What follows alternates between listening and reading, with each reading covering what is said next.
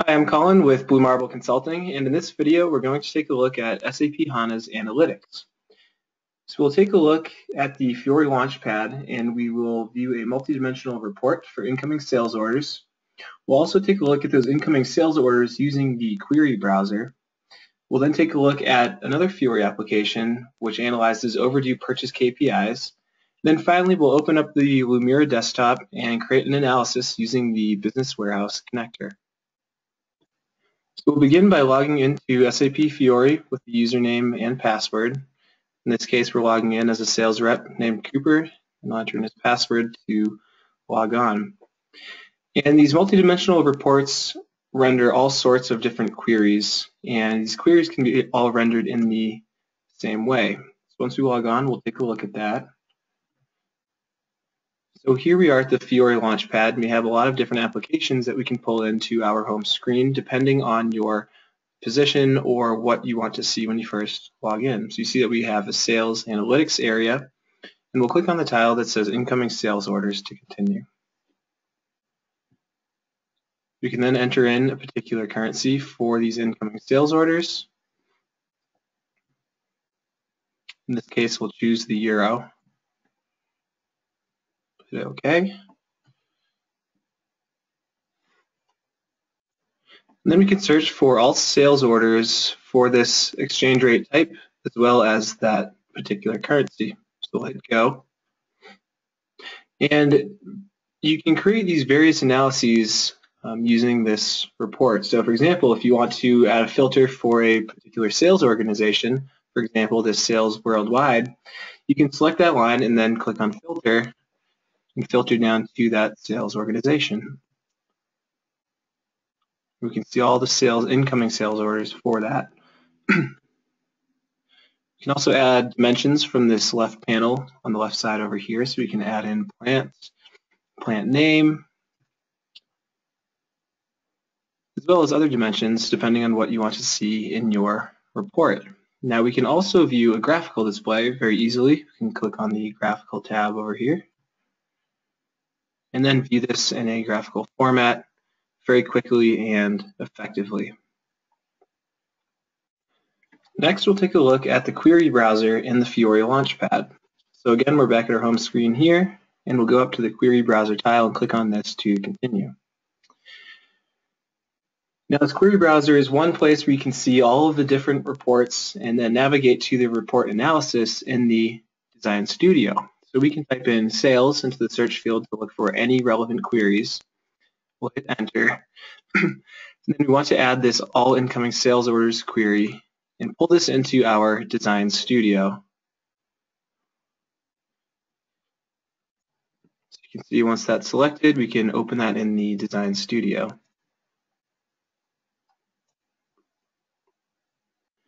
And in this prompt here, you can fill in values for different variables, such as exchange rate type and display currency. So we can add those in to our query. So we'll add in the currency. And then we can also switch over to the chart view for this query that we just designed now, similar to the previous application that we looked at, but now we can go ahead and save this as a variant for others to view or for you to send out. So you can hit save and then add a name to the variant.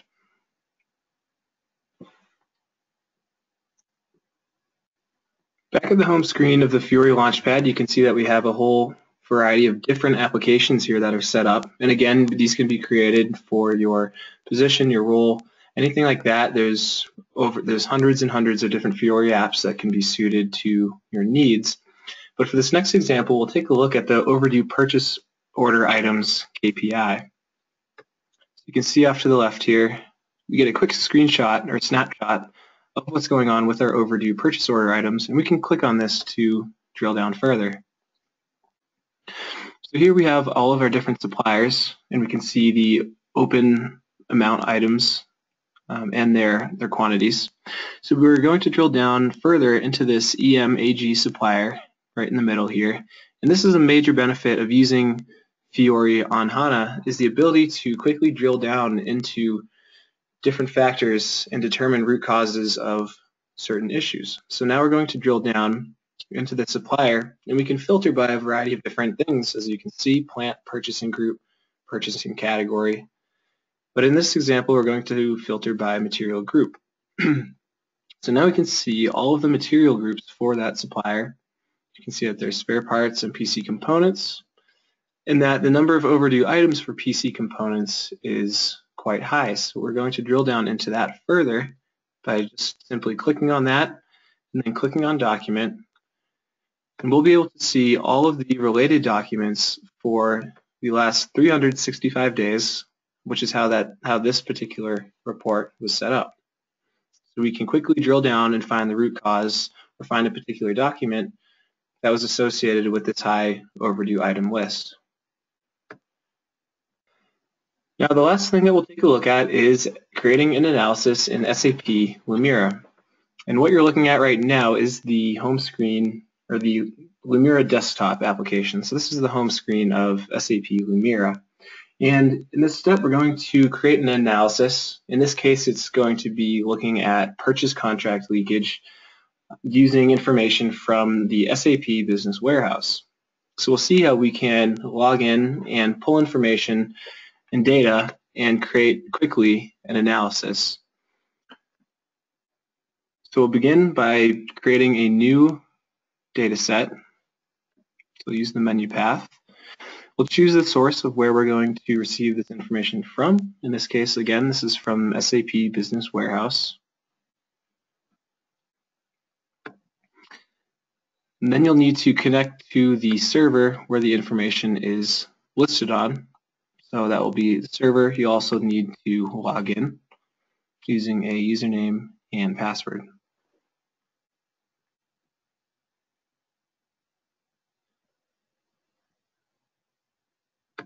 And we can connect.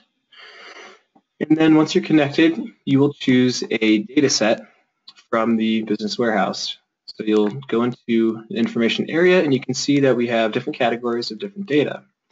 In this case, we'll look at the materials management area. We'll use the drop-down, go into purchasing, and then take a look at the purchase contract leakage. And this will pull in all of the information in the Business Warehouse related to this information area. So we'll click on this and hit Next.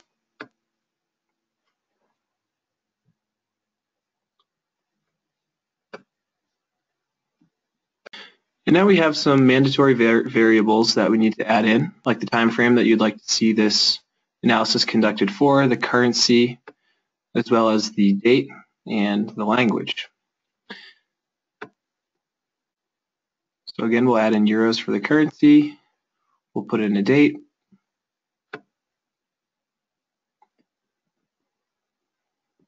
And finally, a language.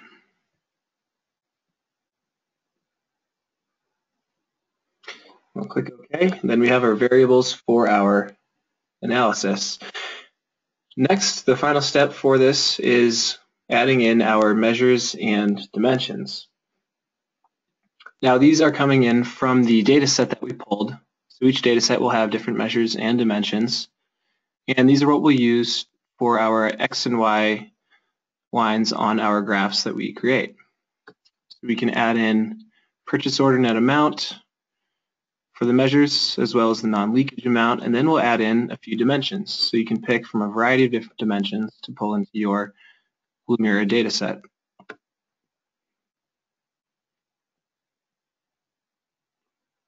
You're pulling in about 8 different dimensions. You can add those in, and now we're all set to create our own analysis in Lumira. So we'll click Create and then get started. So here off to the left, you can see that we have our measures, which we'll use to pull into the x-axis. And in this case, we will create the non-leakage amount as the x-axis and then pull in a few dimensions into the y-axis. You can see immediately after pulling those in, we now have a chart here showing us this non-leakage amount by material. And now at the bottom here, you can kind of see that we just have this one tile. You can quickly add other tiles to create a PowerPoint style format of slides, all with different analysis based on the data set that you have added to Lumira. So we'll go ahead and create a new tile, click that plus button, And now we can add in new measures and dimensions to create this new analysis.